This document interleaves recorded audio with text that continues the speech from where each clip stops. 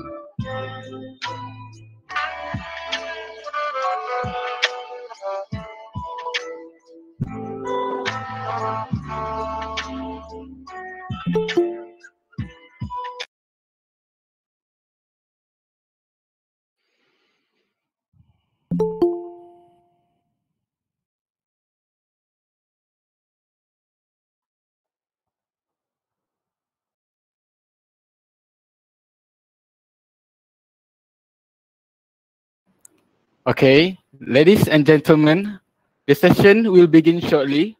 Please remain on the line. Before the event starts, I would like to remind all the attendees to mute your microphone. Your cooperation is very much appreciated. Thank you.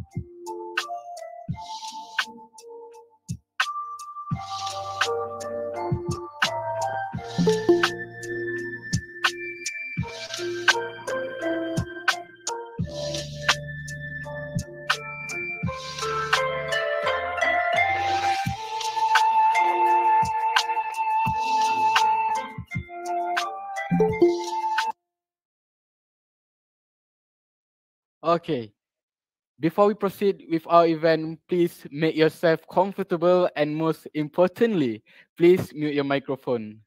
So now, Honorable Dr. Iskandar Bihyaya, Chancellor of IEEE UKM EDS Student Branch Chapter and Associate Professor, IR Dr. Norhana binti Arsad, Chancellor of IEEE UKM Student Branch, distinguished guests, ladies and gentlemen, my name is Wan Muhammad Nohaikal bin Wan Mamat and I am the moderator for today's webinar. First of all, I would like to welcome you all to this EDS Distinguished Lecture Program, Impact, History and Future of Nanoelectronics. So before we start, there is a good news for all the participants. IEEE is now offering a reduced dues option for all renewing and first-time student members. Students wishing to take advantage of the 50% discount can do so by using the promotion code FUTURE50 during the checkout process. If you have any inquiries, please do not hesitate to contact the official email of the IEEE UKM student branch at ieeesb.ukm20 elias@gmail.com. Okay, before the presentation begin, let me explain on how you can talk to us during this session. If you have any question during the presentation, you can just write them in the meeting chat. We will have a Q&A session to answer your questions at the end of the presentation. Alternatively, you are also allowed to unmute your microphone to ask the question during the Q&A session. So now I would like to introduce our distinguished lecturer.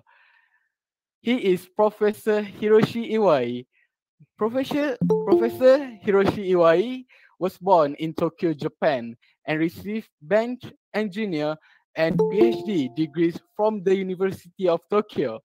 He worked at Toshiba Corporation from 1973 and to, to 1999, developing NMOS, CMOS, BITEMOS, and mixed signal LSI technologies and products. In 1999, he moved to Tokyo Institute of Technology and conduct nano CMOS research until 2020. In 2020, he received the Yushan Scholar title from the Taiwan government and worked at ICST NCTU as a Vice Dean Distinguished Chair Professor. He is currently a Vice Dean and Distinguished Chair Professor ICST NYCU Taiwan and Professor Emeritus Tokyo Institute of Technology Japan. His award institute include IEEE JJ Ebert Award, Yamazaki Tish Award, IEE Paul Rappaport Award, IEEE Credo Brunetti Award, ICS Thomas Cleanan Award, and ECS Gordon E. Moore Medal. He's a life fellow of IEEE and life member of fellow of ICS and fellow of IEEJ, IEICE, and JASP. He was the president of IEEE EDS and the director of IEEE Division 1. Now, we know that he is not an ordinary man. So please lend your ears and give your full commitment to hear what will be given by Prof. Hiroshi Iwai in this webinar. All right, without any further ado, I would like to welcome the presenter, Professor Hiroshi Iwai. The floor is yours now. Welcome, Prof. Okay, thank you very much for a kind introduction and good evening, everybody. So let me share my slide. Okay.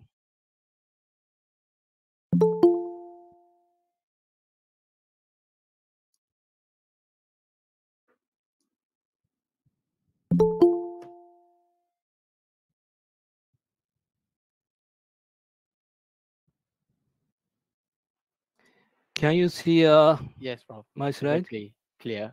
Okay. Okay. Can I start? Yes. Hello. Can that? Okay. Okay. Can you hear? Okay. Yes, Prof. So good evening.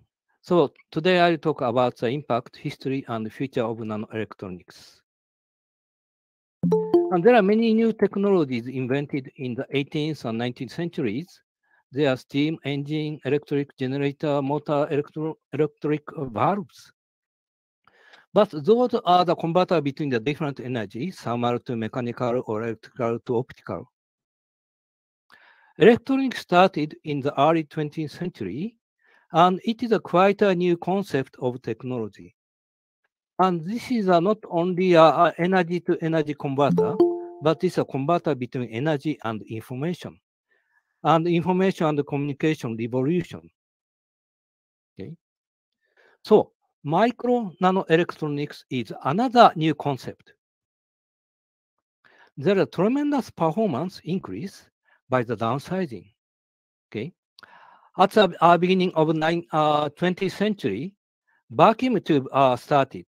Okay, and transistor started, and nano CMOS started. So it from electronics, microelectronics, and nanoelectronics.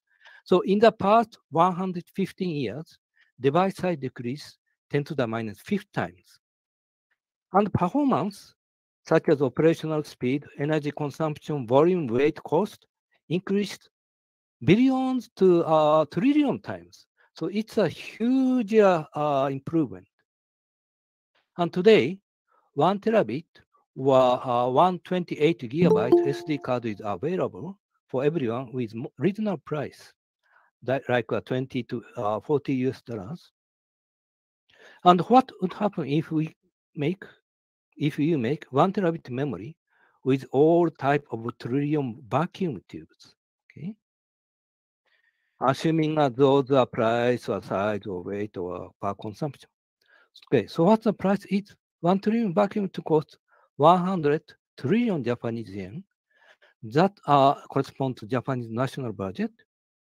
What's the weight? Weight is 100 megaton. That is about 20 million weight of the elephant. What is the volume? Volume 0.5 times 0.5 times 1 cubic kilometer. And that is larger than a world tallest building. And what is the power consumption? And that's the 50 terawatt. And how big 50 terawatt is? One nuclear reactor only generate 1 billion watt. So we need 50,000 nuclear generator reactors. Okay. What is the yearly energy consumption? It is 4 times 10 to the 20th calorie. And what is that? It is 2,000 times of the yearly global human consumption. So Sorry, Prof. without hello, Sorry, Prof. hello, Hello, Prof. Did you hear me? yes, hello. Did you share another screen right now, or just screen number 1, Pardon? slide 1? Can you Did go you back say to screen number 1? no? Because Sorry, Prof. Because we are still seeing the slide share by you is the slide number 1. So just wondering, have you already changed the slide? Oh, I don't know. Still, I think still? there's some technical issues. Yeah, now we I can see. see. Okay, we can see the Google, the memory card, SD card. You can see? Okay, already can. Because let me do the full screen. Can you see? Yes, Hello? Prof. Yes, Prof. What it is can you see the change? Yes, already can. So can you start from the first? You want? Yes, Prof. You may Yes. proceed with. From the first? No. Yes. Prof, are you at slide 8 now? Pardon? Are you at slide 8 now? We can see slide 8, Slide number 8. 8. So do you want to start from number 8? Now we are seeing Prof sharing the slide from number 8. Are you moving the slide now? Yes. Because we cannot see the changes. You cannot see the change. Maybe I'll quit the full screen. How about this one? Yeah, we can see now. Okay, you can see the change. Yes, we can see now very clearly. Okay. Yes, Prof. Probably full screen. Maybe reaction is something slow. So probably. No, maybe slow for internet connection. Okay. So where do you want to start?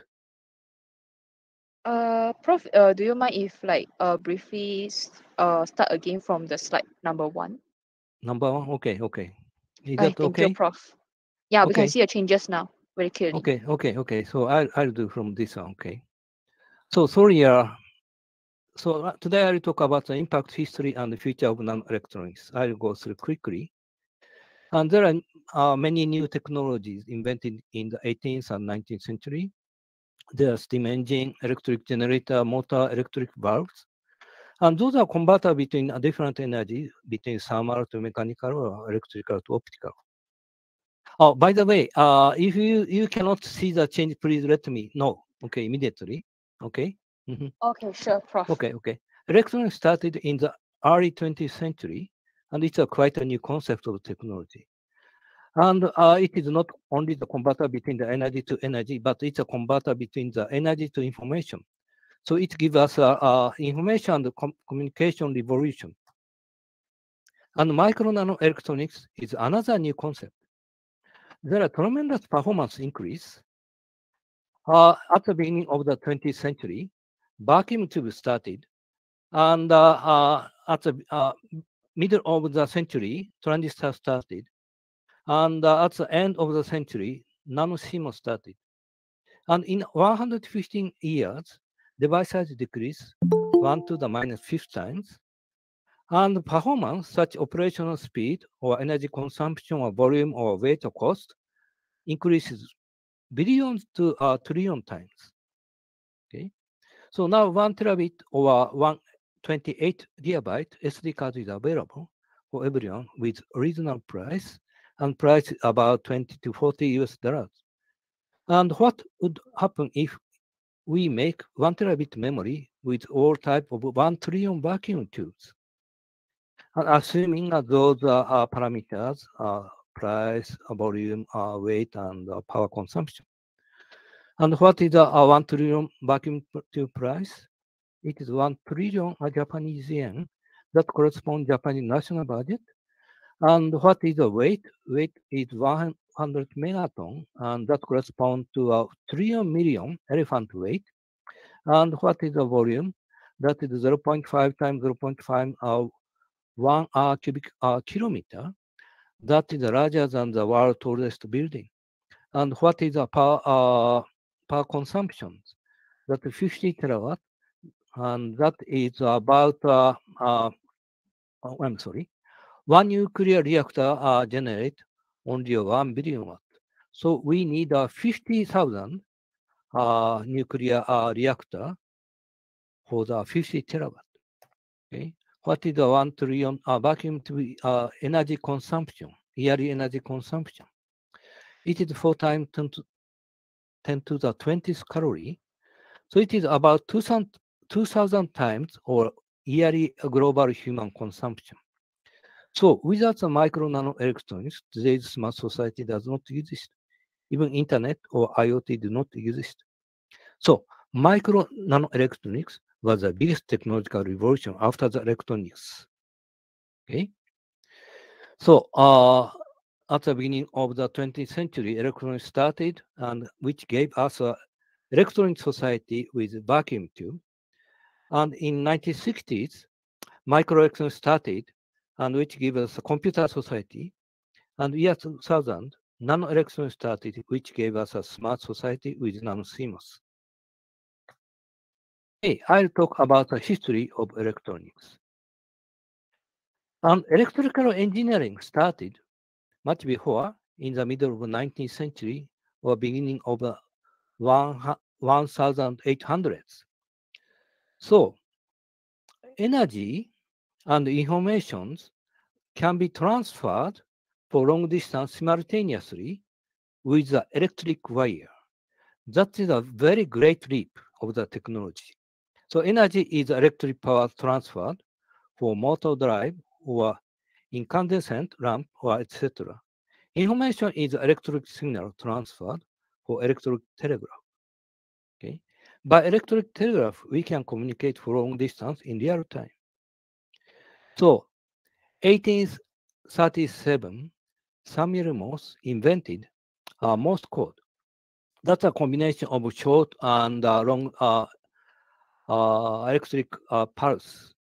And like alphabet A is defined by short pulse plus long pulse, and alphabet B is with a long pulse plus 3 short pulses, and so on. Okay. And this is the electric wire. And we can input by on and off switch by human hand. And pulse signal propagate, but with some decay. And output is like an earphone, and we can hear the pulse sound. So we can have a real-time long-distance communication with sentences. Okay, that's a very, very great technological invention. However, because it decayed, so they cannot propagate like a kilometer or something. So we need an amplifier, and amplifier was a relay. Relay is consists of a electromagnet, and in the input of the coil of the electromagnet, there's a pulse, on and off pulse. And when pulse is on, because of magnetic force, this switch become on. So the pulse is sent to the another line with amplified. So this is the mechanism of the amplifier.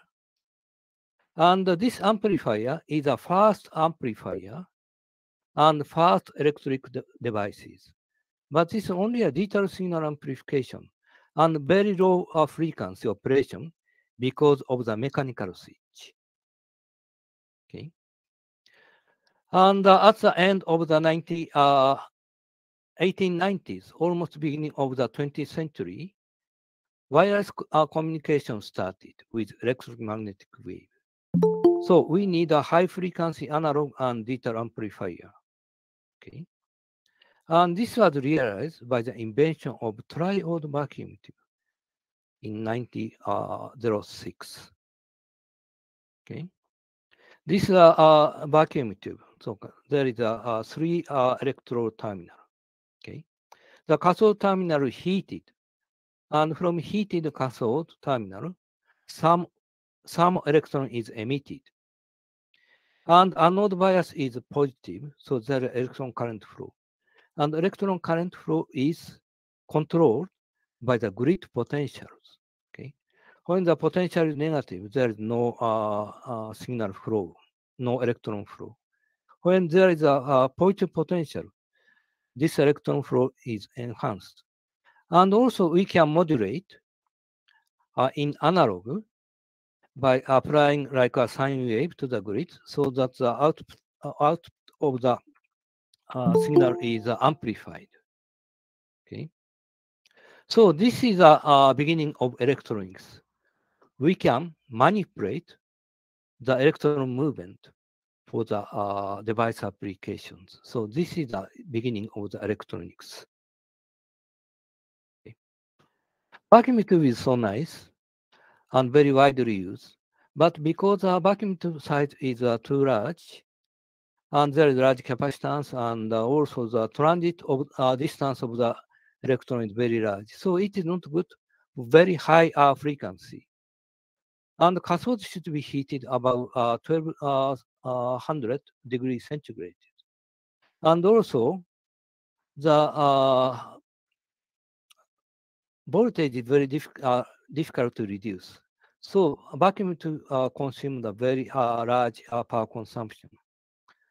So there's the idea to use solid state device instead of the vacuum tube, because for the very high frequency operation and low power consumption.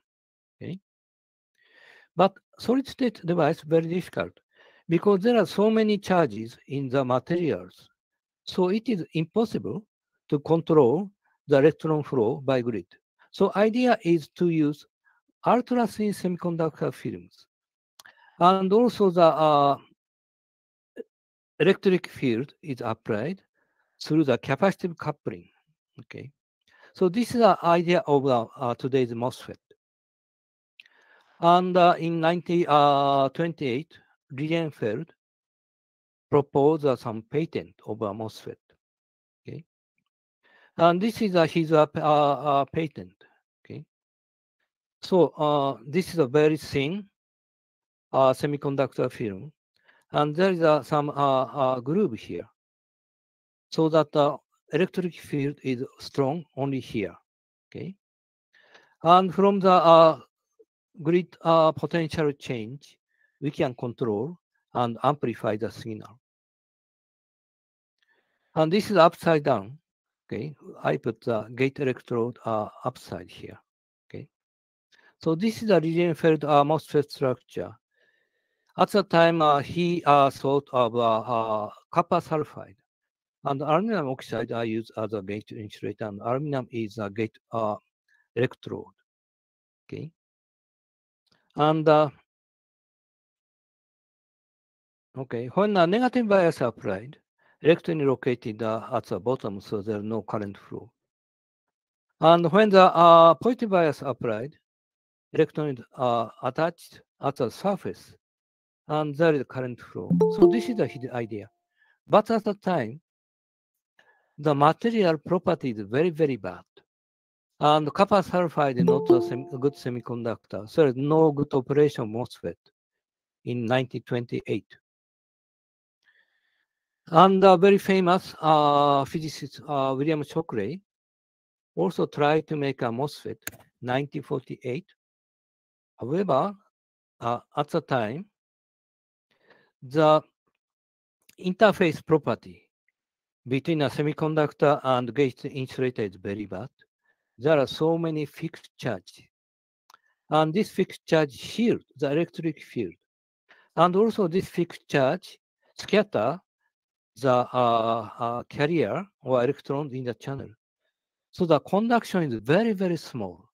And there are very few, very little magnification. So this cannot be used as a device. But very fortunately, when they try to investigate the germanium surface, they find the small signal amplification effect. This is a different kind of a transistor. This is not a MOSFET. This is a bipolar transistors.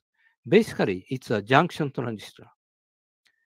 And that was 1947. And this year is the 25th anniversary of the invention of the bipolar transistor. Bipolar transistor is not popular today, but it is used somewhere. Today's mainstream is a MOSFET. Okay. And in 1958, first monolithic integrated circuit was invented by Jack Kirby of Texas Instruments. And 1953, first practical monolithic integrated circuit was invented by Robert Noyce of Fairchild. They integrated the bipolar transistor at that time.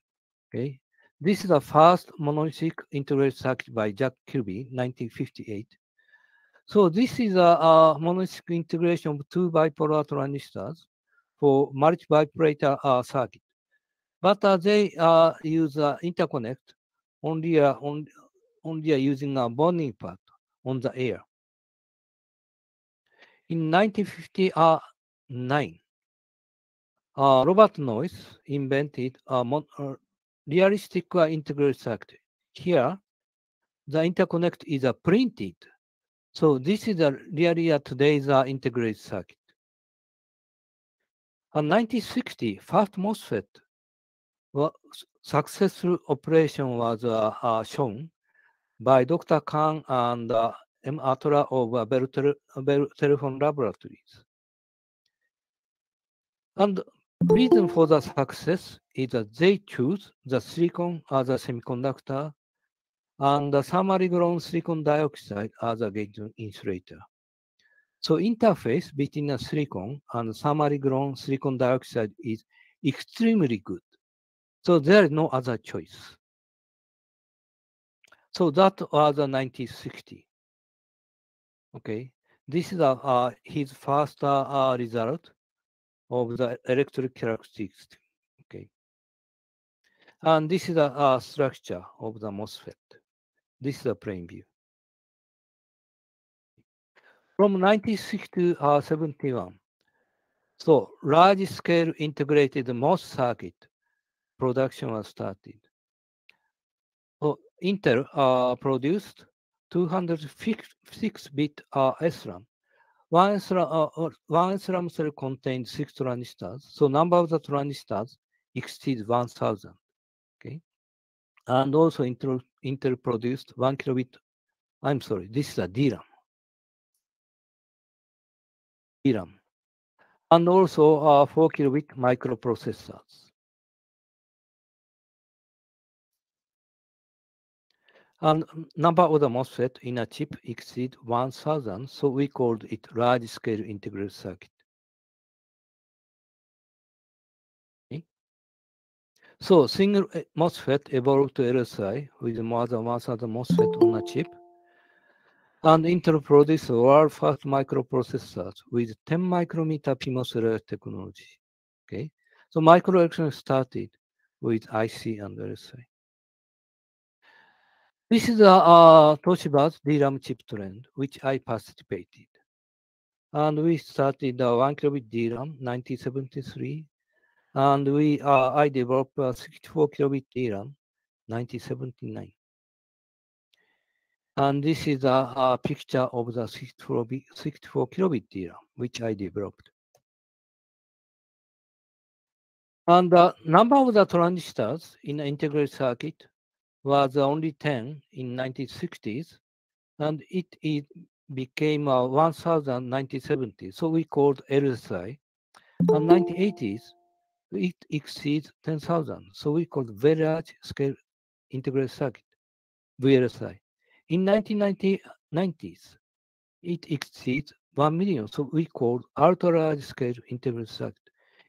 I'm sorry. In 2000, it exceeds 1 billion. So someone tried to use a giant scale, but it name did not become popular. So we cannot find a new fancy names every 10 years. So name returned to VLSI. Okay. So even today we call a VLSI for very huge integration.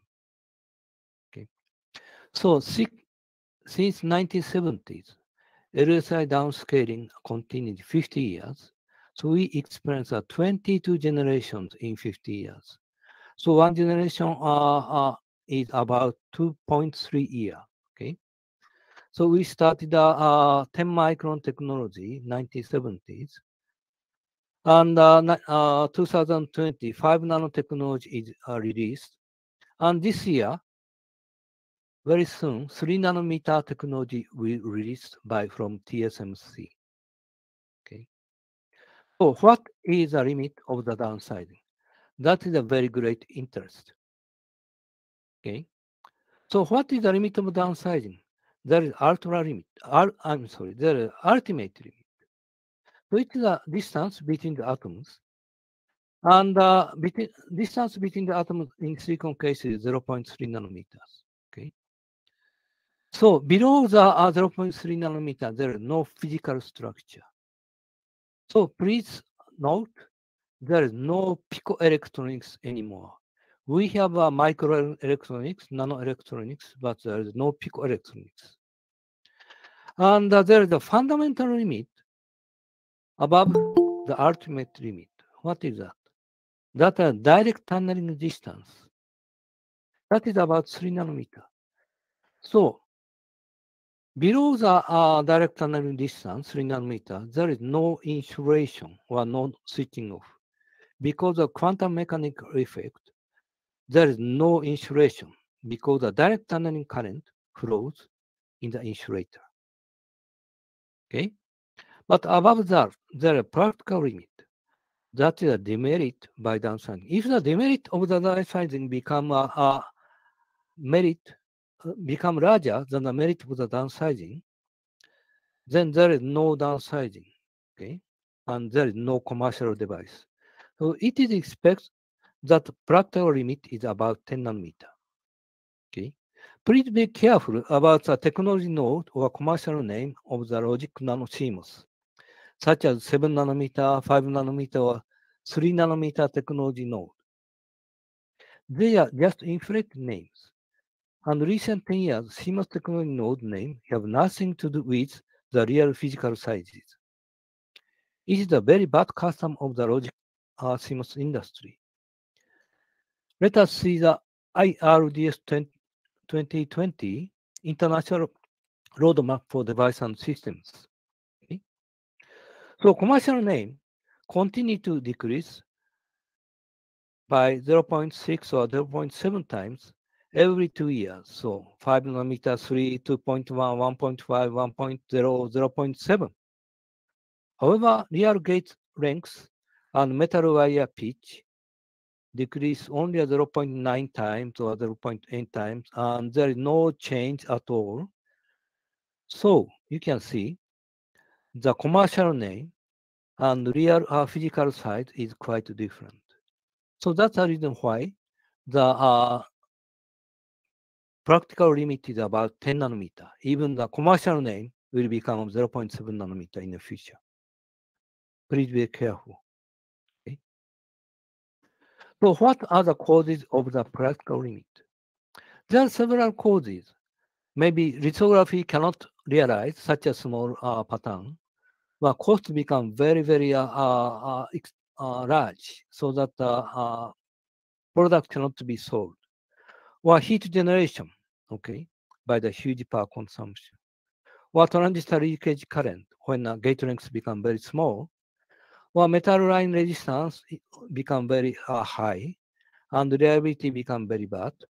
Or production yield and gate oxide reliability degradation. So those are possible causes of the practical limit. Let us see, okay? And the conclusion is lithography and cost will not limit. The heat generation and also transfer leakage and metal line resistance and reliability degradation will limit the downsizing. Okay, let's see each by each. So lithography resolution. 1/10 of the wavelengths of the optical wavelengths used for lithography can be resolved by resolution enhancement technique. Okay. In the argon fluoride lithography case, which is used, the wavelength is 193 nanometer. So today already 20 nanometer is resolved, about 1/10 of the wavelengths. Okay. So today now, extremely ultraviolet lithography (EUV) is introduced. In that case, the wavelength is 13.8 nanometer. So theoretically, 1.3 nanometer can be resolved. So lithography resolution will not limit the downsizing.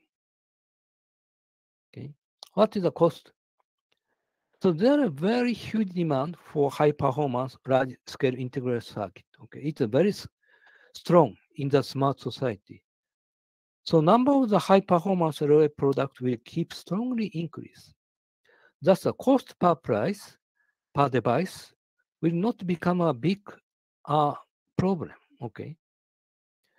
So there is so huge demand and so huge volume of production. The cost will not limit the downsizing. How about the heat generation? Okay. So under the ideal scaling scheme, heat generation density does not increase. Okay. This is a scaling scheme proposed by Bob Dennard, 1974. Okay. For the downsizing, all the parameters, horizontal and also vertical parameter X, Y, Z, and also the supply voltage is reduced. Okay. And by doing that, we can have a very good proportion of scaling of the IDVD current as shown here. Okay. And by one generation scaling is about K is 0.7. And by scaling, the clock frequency is increased by 1 over K. And if we can keep the chip size alpha same 1, the number of the integration N increase 1 over square K. And very nice thing is the power consumption per chip. That is the number of the frequency and number of the transistors and capacitance per transistors times supply voltage square finally become 1. So there is no increase if we can keep ideal scaling. Okay. In that case, k equals 0.7 and xyz is 0.7 and supply voltage 0.7 and chip size is 1. Okay, click frequency increase 1.4 times, number of turns increase twice, and the power consumption stays 1. However, in reality, supply voltage stays almost constant, does not scale, okay? And chip size keep increased. So the result is a power consumption keep increased, okay, not stayed 1. So this is the problem, okay? So huge heat generation is a very big problem. So there is a presentation in 2001 at the ISSC by Intel guy P. Gelsinger. He predicted the future. 2000 in the 2002, the chip size surface become like a hot plate surface. And 2006, the chip size surface become like a nuclear reactor. And 2010, the surface become like a rocket noise surface. And 2016, it become a sun surface. Okay. So power consumption limit the power scaling trend already. Okay. What is a solution for that? That is a decrease the supply voltage and does not increase the clock frequency. Okay. So this is a trend of a microprocessor. Okay. Number of the transistor keep increase. This is a Moore's law. Okay. And clock frequency stop increase at around year 2000 because we cannot increase the power consumption anymore. Okay. So by stopping the increase of clock frequency, okay, typical power consumptions stop to increase. Okay. What is the performance? Okay. Single thread performance keep saturate from year 2000. However, we have a increase of the number of the cores of the microprocessor. So total performance of the microprocessor still keep increase. So the conclusion is we need to stop increase of the clock frequencies, and that saves the power consumptions. Okay. So how about the transistor leakage current at off stage? So transistor leakage current is very, very complicated. There is a 4 component: punch through, direct tunneling, sub-threshold, and gate insulator leakage. Okay. So what is a punch through current? This is a punch through current. Okay, this is a cross section, and this is a MOSFET, and this is a case when drain voltage is 1 volt. Because this is a semiconductor, there is a positive potential region in the substrate. When I decrease the gate length, then a positive potential region touches the source, and then electrons flows into this region, and finally reach the drain. So this is a punch-through current. Okay. And how to solve this one? By ideal scaling. Okay. By decreasing gate length and oxide thickness, and also we decrease the supply voltage, then this positive region becomes small. Okay. However, recently it is very difficult to decrease the supply voltage and gate oxide. Then we can suppress the partial current by multiple gate structure. Okay, like that. So we can make the channel area very thin, and we can provide the two gate electrode at the top and bottom. By doing that, we can control the channel potential to 0 volt. Okay, and we can suppress the positive potential region here, like very, very small. Okay. So this is the idea of a FinFET. We can have a very thin silicon area, okay, and two gate electrode surrounded. And there are many different kind of this kind of multiple gate, dry gate, or omega gate, or all surrounded gate. And recently, this kind of nanosheet structure become very, very important because this provides a very large area of the stacked channel. Okay, so this is a trend of the MOSFET structure from planar fin, gate around, and nanosheet. Okay, like here. So second component of the leakage is a direct tunneling current. Okay, between the source and drain. There's a potential barrier between the source and the channel. Okay, that is a PN junction potential barrier. That is about 0.7 electron volt. And when this potential barrier distance is less than 3 nanometer, okay, because of the quantum mechanical effect, the wave function of the electron penetrate this potential barrier. So there is no direct tunneling current. I'm sorry. There is no insulation of this potential barrier. Okay. So we cannot suppress the leakage current when the gate length become less than 3 nanometer. This is a fundamental limit. But above the 3 nanometer, this leakage current is very, very small. So until the 3 nanometer, the direct tunneling current will not become a problem. Okay. And another third component is a subthreshold leakage current. Okay.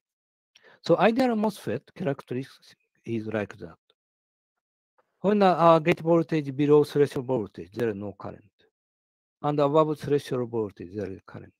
But in reality, there's an off-leakage current that is an exponential function of the gate voltage. Okay. Why exponential? Okay. Because electrons in the source, energy distribution is a Boltzmann statics. Okay. And electron which has a higher than this surface potential diffuse into the channel and drift into the drain. So this is a subthreshold leakage current. Okay.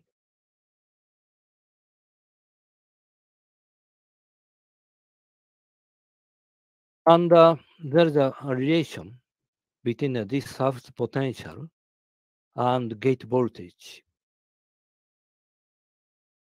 like that. And finally, the subthreshold leakage current is expressed by the exponential function of the gate voltage.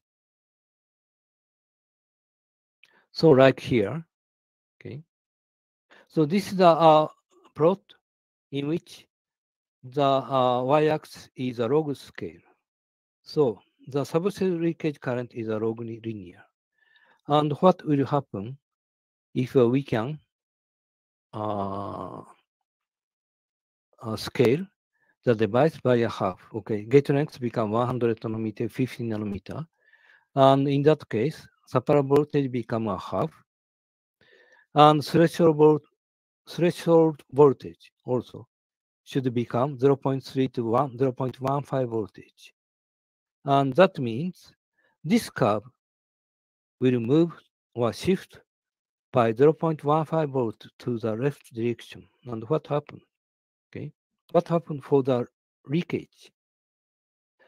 The leakage when a VG is 0 volt increased 1,000 times, okay, because this is a log scale. So substation leakage current is a very big problem. And this will limit the downsizing, okay? And also, the supply voltage is very difficult to reduce because we cannot decrease the threshold voltage anymore. How about the gate insulator leakage? And historically, it had been believed that the gate insulator leakage limits the downsizing. And there is a very famous technology book written by Kabamead and Lynn Conway. And it is written that finally there appears to be a fundamental limit of approximately quarter micron channel length, where certain physical effects, such as the tunneling through the gate oxide, begin to make the devices of the small dimension unworkable. Okay. So this is a band diagram. Okay. When the gate length is about 3 nanometer,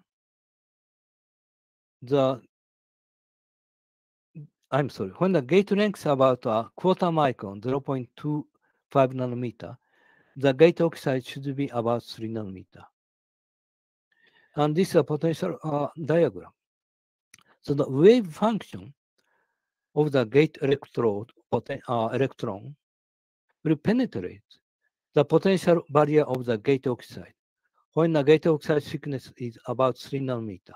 So there is no insulation of the gate insulators. So it was believed that 3 nanometer would be the limit. However, okay, so international technology roadmap predicts 3 nanometer would be the limit. However, it is not really. We try to make a 1.5 nanometer SiO2 gate MOSFET. Okay. And the results show when the gate length is about 10 micrometer, there's a significant leakage current. But when the gate length becomes smaller and smaller, this leakage disappears. The reason is very simple. Okay.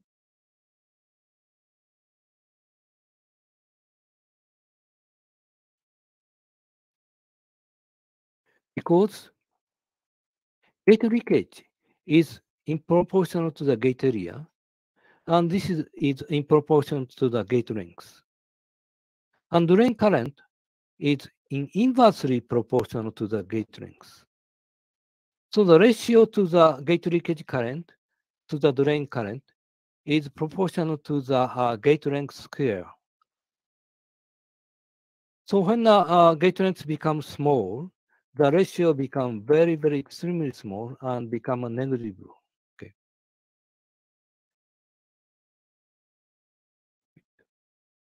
So after that, people try to make the very thin gate oxide MOSFET below about to the 1 nanometer, and it really works very well.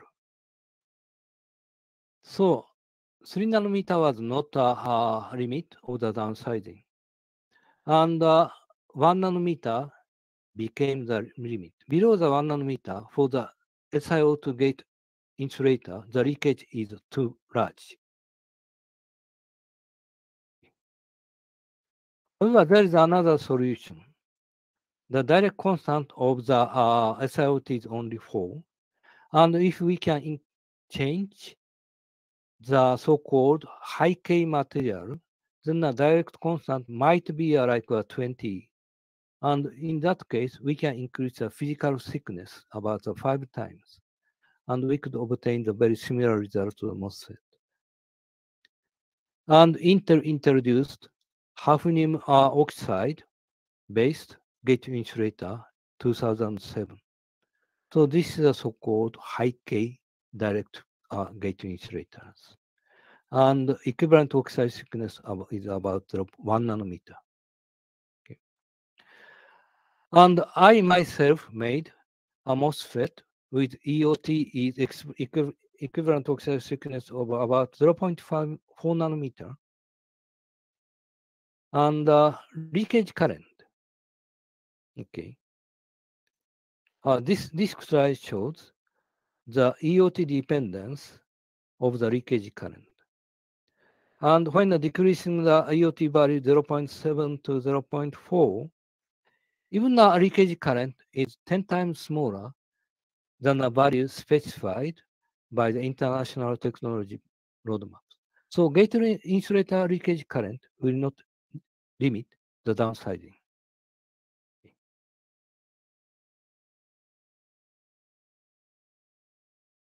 Okay. So conclusion is that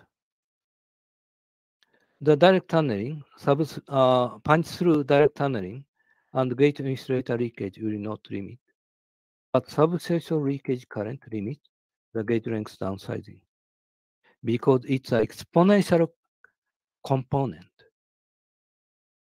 Okay. So I'll change the topics. How about the metal line resistance increase and reliability degradation? Resistance increase and reliability degradation at the very narrow metal lines could be improved by the introduction of a new material such as cobalt. Okay. However, we'll not find any solution for the downsizing of line widths into the deep sub 10 nanometer. So below 10 nanometer, it is very difficult to have a very low resistance increase and very high reliability interconnect. So interconnect is limited about 10 nanometer. How about the production yield and gate oxide reliability degradation?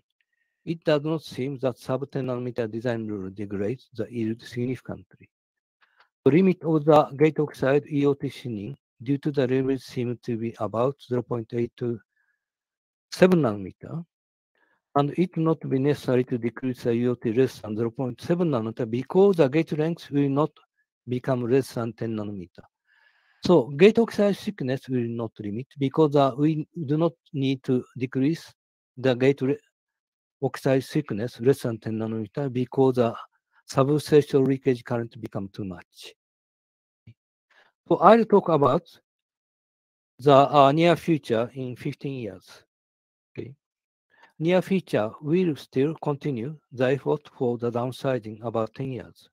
Let us take a look at the IRDS 2020. Okay. And 8 years from 2020 to 2028, the downsizing keep continue. Okay. And the commercial name become 5 to 1.5 nanometer. But supply voltage will not decrease too much, and gate length will become 18 nanometer to 12 nanometer. And after that, for 6 years, there is no change of the gate length. And also, metal line pitch does not change at all. So we reach the limit of downsizing year 2028. That is about 6 years from now. At the gate length of 12 nanometer and metal line pitch of about 16 nanometer. Okay. And because of there is no downsizing after year 2020, there is no improvement of the single transistor performance, okay, ion current and effective mobility, and CV over I, that is a switching time. There is no improvement. So we really reach the some limit of the transistor performance progress. But okay, we can performance of transistor by 3D integration. So from 2031, there is a stack channel layers, 2 sheet.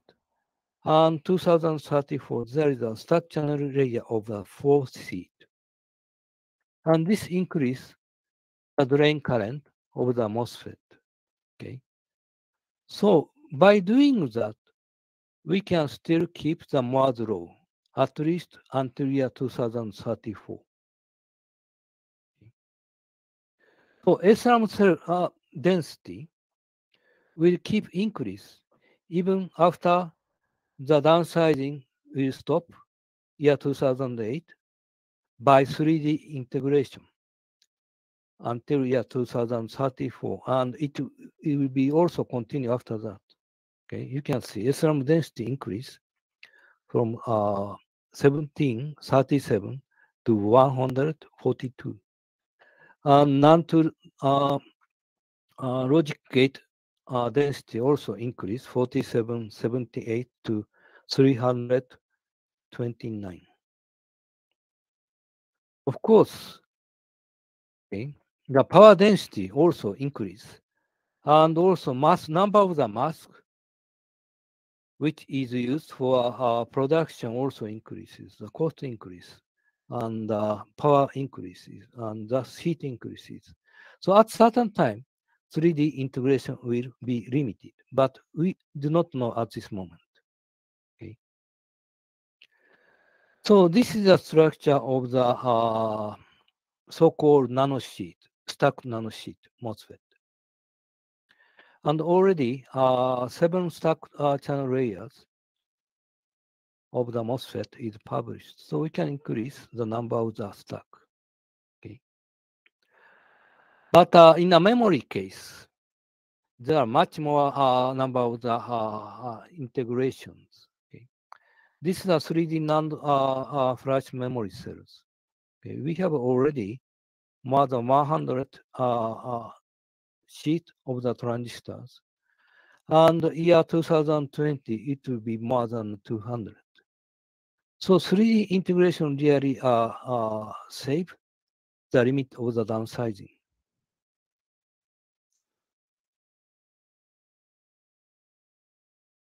Okay.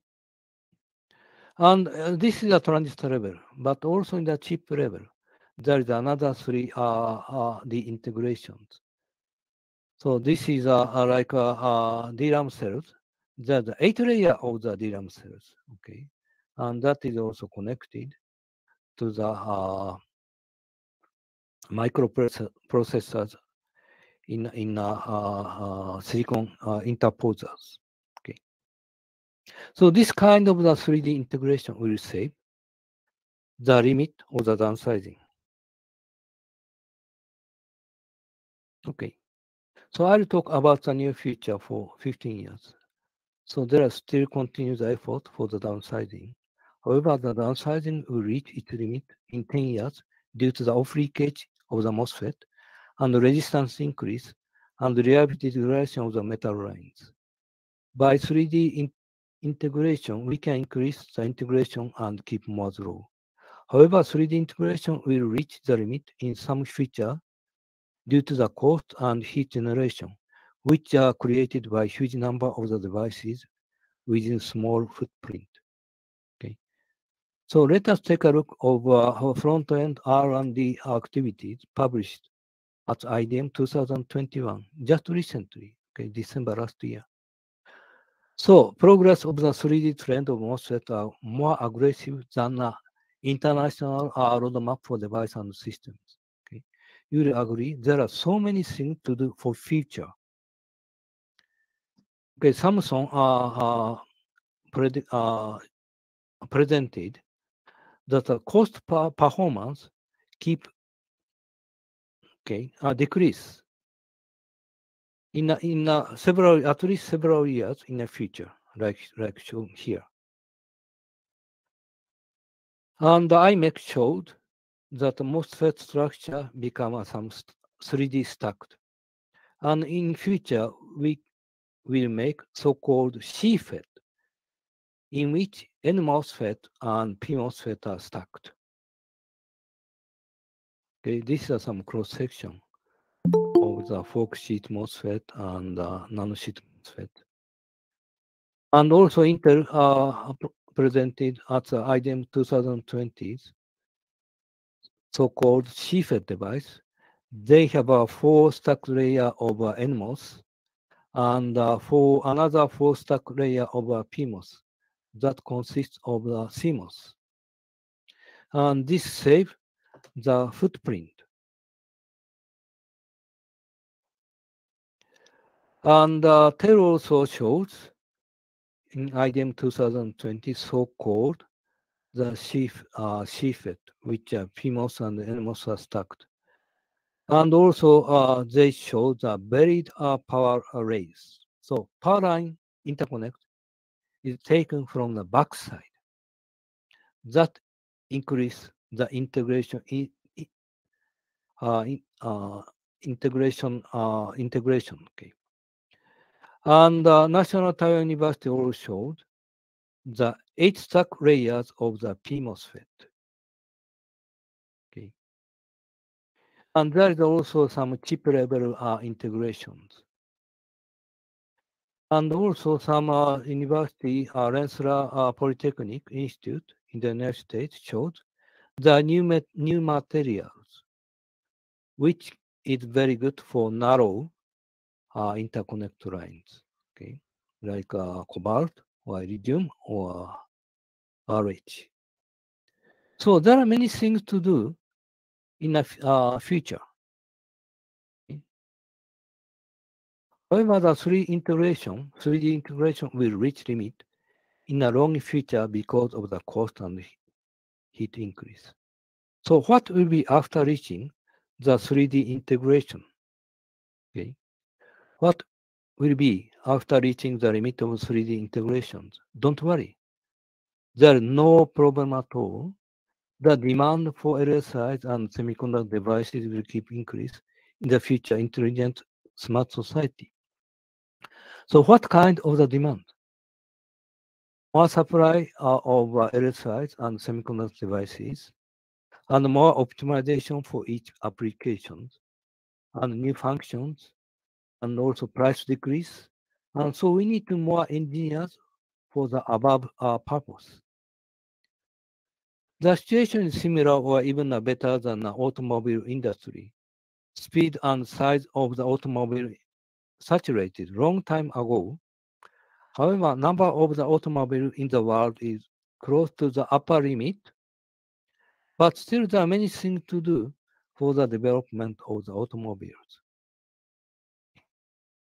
So don't worry about the future of the semiconductor industry. So I'll talk about future towards the 22nd century. So for future, what we have to think about So we have to think about introducing a biosystem. Okay. So mosquito brain or dragonfly brain is much more efficient than today's computer. Okay. So let us compare the AI machine produced by semiconductor devices and human brain. Okay. So we'll compare the difference of the time and evolution, difference of supply voltage and frequency, difference of leakage current, difference of the wiring freedom. Okay, biosystem has experienced the history of evolution for billions of years.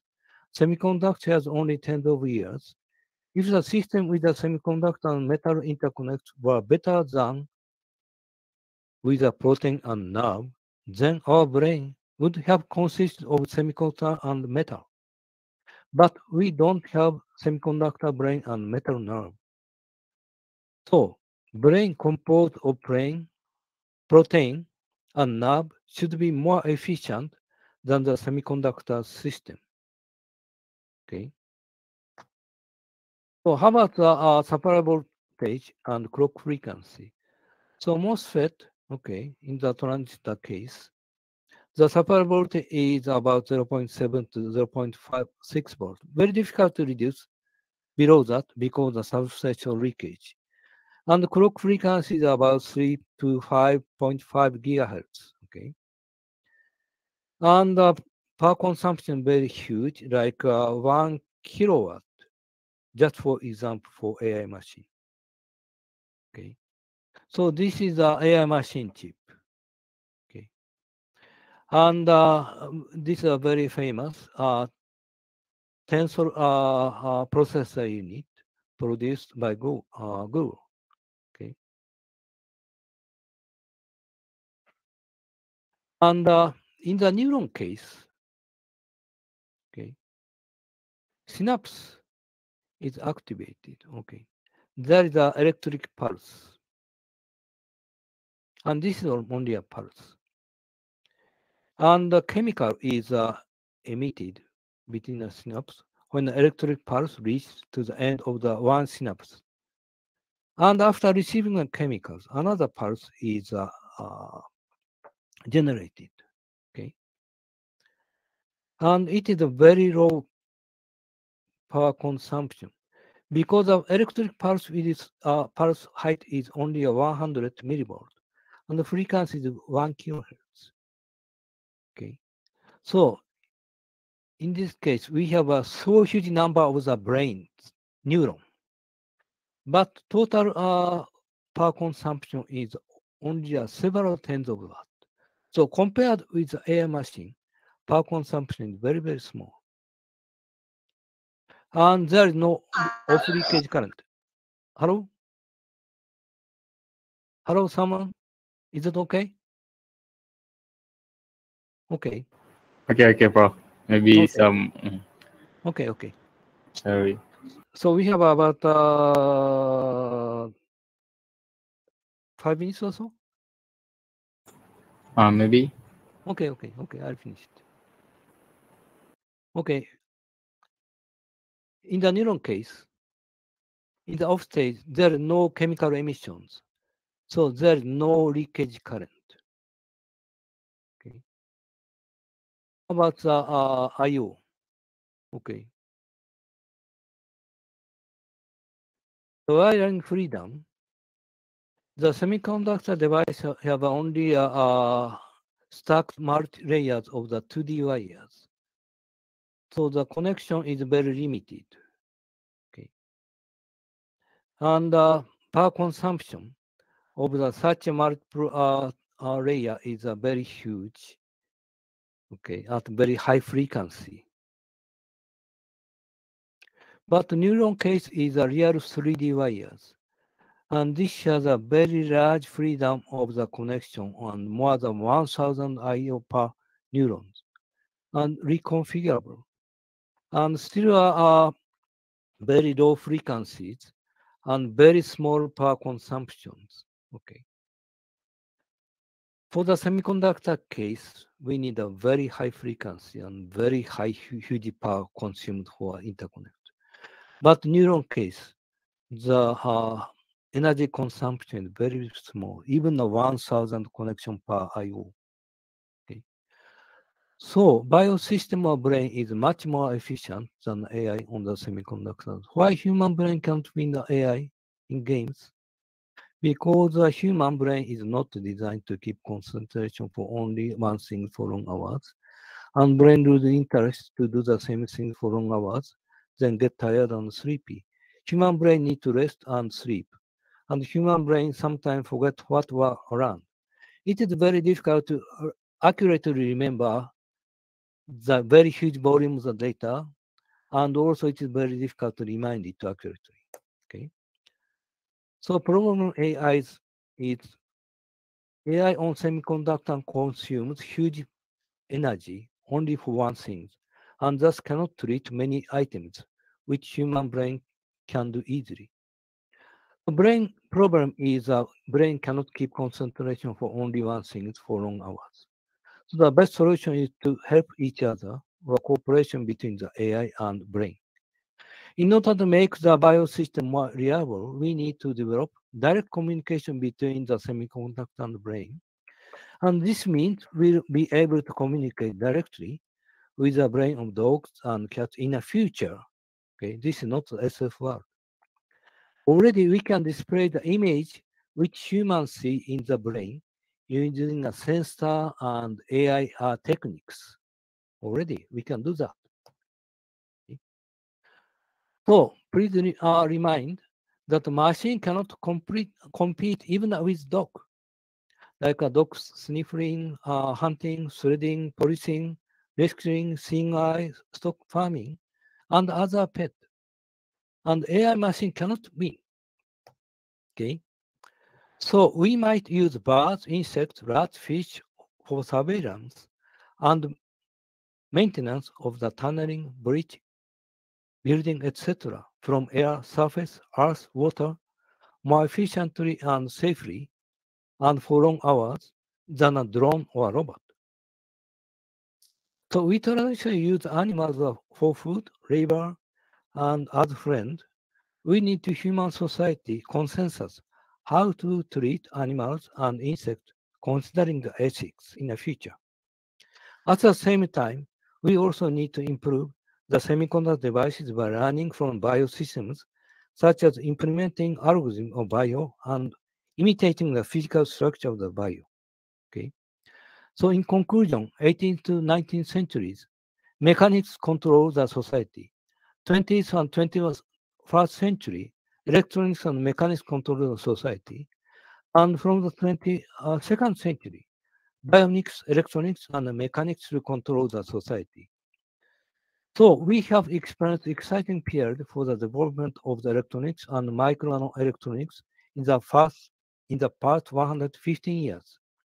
Next few hundred years will be more exciting period with the cooperation of the bionic, electronic, and mechanic technologies. Thank you very much for your kind attention. Okay. Thank you so much. And I'll stop the sharing. Thank you so much, Professor. It's very interesting presentation and very amazing presentation from you. I see we have lots to study in the nanotechnology, nanoelectronics, lots of problem and solving from the engineers and scientists. So from bipolars, monotonic, MOSFETs, trams. So it's very for me it's very difficult for student, but we need a lot of study for doing this and a lot of work, I think. So Sorry, because I consumed some time at the first time because of trouble. So I see. I had I see. to quickly. So my It's okay. pronunciation might be a little bit bad. I'm sorry. It's Yeah. okay, Prof. It's okay. Mhm, But it's mhm. very interesting Mhm. presentation from you. Okay, so I think that's all. All right, ladies and gentlemen. Now we have come to the Q&A session. You may write your question in the meeting chat or raise your hand. I think maybe there is one question in the meeting chat from Dr. Zuhilmi Mustafa. So I try to read it. Would there be further advancement of nanoelectronic to femtoelectronic technology, Prof? What is the femtoelectronics? I already told that there is no picoelectronics. That's why I see. In the special, in the timing scale, of course, there are picosecond or femtosecond, but in a size, regarding the size, the limit of the based on the atom size. Okay. I see. So really, downsizing is a limit. Okay. And only one atom we cannot make a device. Okay, atom length we cannot make a device. And 3 nanometer is the limit of the insulations. So we need at least about 3 nanometer. And as also I explained, there is a practical limit because of so huge leakage current. Leakage current. Yeah, we cannot make smaller devices. Like a bio system, it has a much larger dimension. Human cell, okay, size is much bigger. Yes. Yeah. That's why for me, nano is very small enough to go to the pico one. And then for the next one, Prof. But I still keep some answer. Okay. I see. As I told. So the the downside reach a limit almost. And then we increase the performance by 3D integration. But 3D integration will reach a limit about 10 years from now. And after that, as I told, we think about the cooperation with the biosystem. Okay. In this century, we have a cooperation of mechanics and electronics. Electronics are new technology started 18th century. And then we can use the biosystem from this century. So the combination of the bio and electronics and mechanics and other technology, chemical, those are very important. Okay. Okay. That's what Yeah. is very right. Because we cannot, we have to like make each other related each other, right? Technology and the brain, human brain. But anyway, in a semiconductor industry, very important. There are so many demands. So like a car industry, automobile industry, still we reach a limit. We have so many things to improve the semiconductor. Okay. Even though we reach a limit, there are so many things to do in the next several tens of years. So don't worry at all. That's why. Hi, okay, doctor. So for the next question from Wang Wei Li, how does nanoelectronic can provide a job sector in Malaysia? You think? How, bro? I think there are infinity. I think possibilities.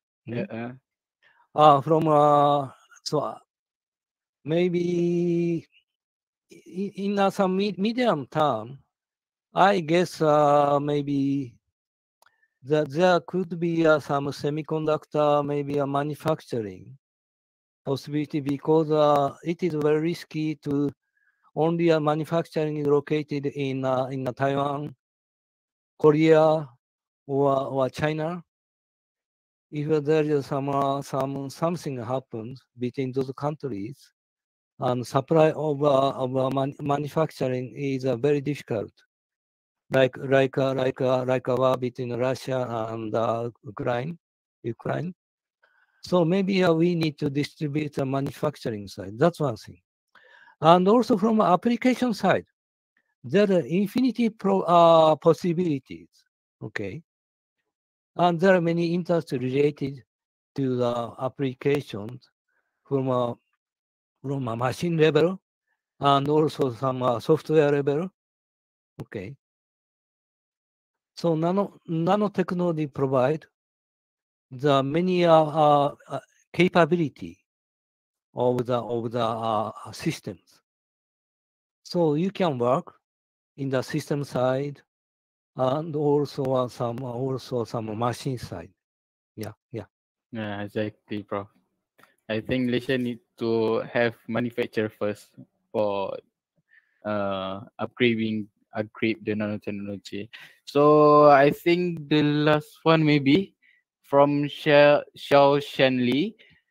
What did you see Malaysian in 10 years with nanoelectronics? Oh, 10 years. That's a past 10 years. I think What maybe for the next future for 10 years. next? Okay, next 10 years. Yeah, I have not seen yet the next 10 years. So, but I see. I can imagine. Uh-uh. Yeah, I think Malaysia will make a very big progress because Malaysia political situation is stable. Yeah, compared with some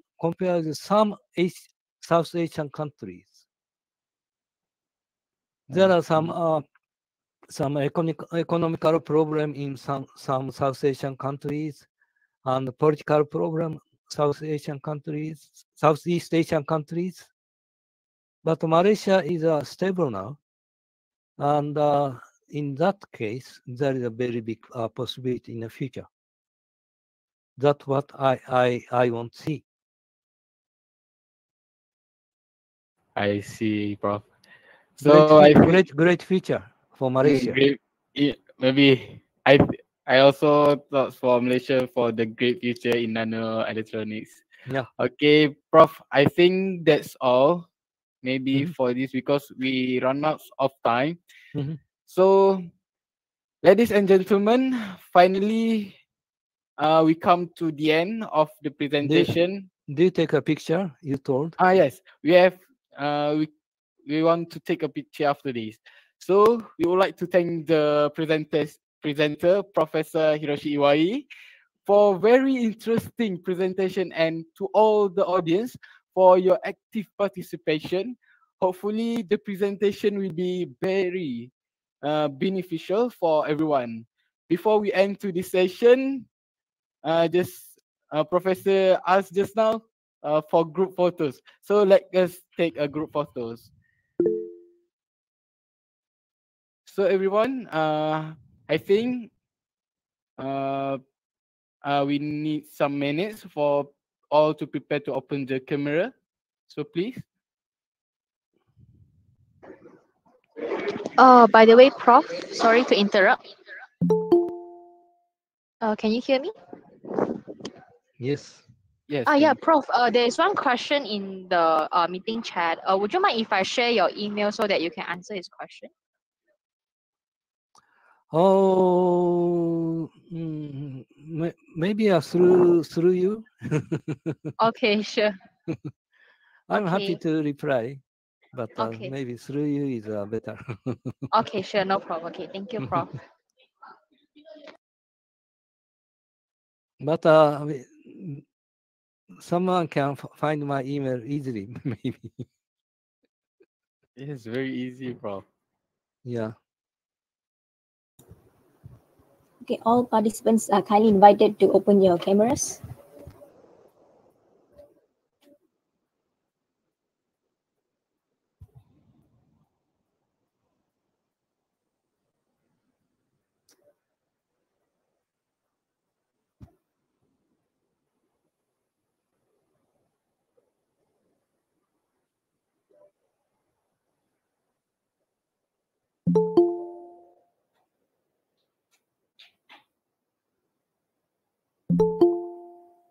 Okay, we shall take the photos now.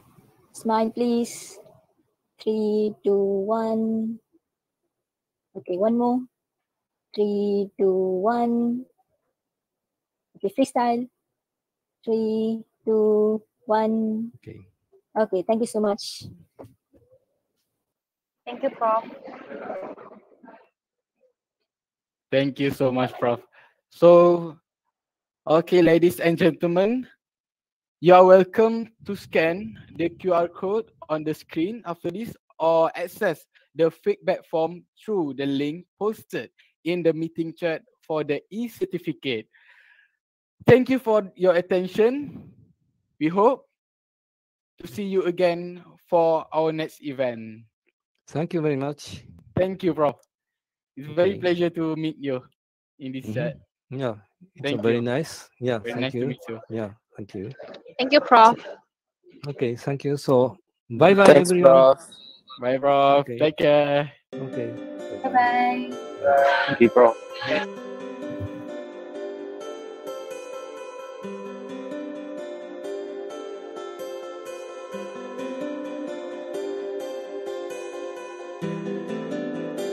So guys, don't forget to scan this QR code and don't forget to join our next event. It's on 13 April 2022 from 8 p.m. until 9:30. So please scan the QR code.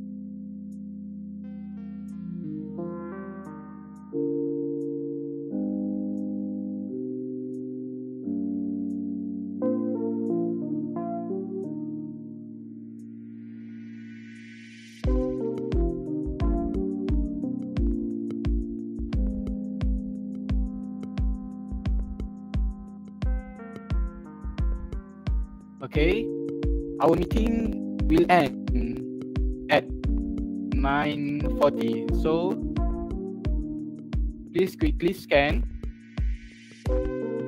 the QR code that presented. And thank you very much for you guys' cooperation for this webinar. Thank you.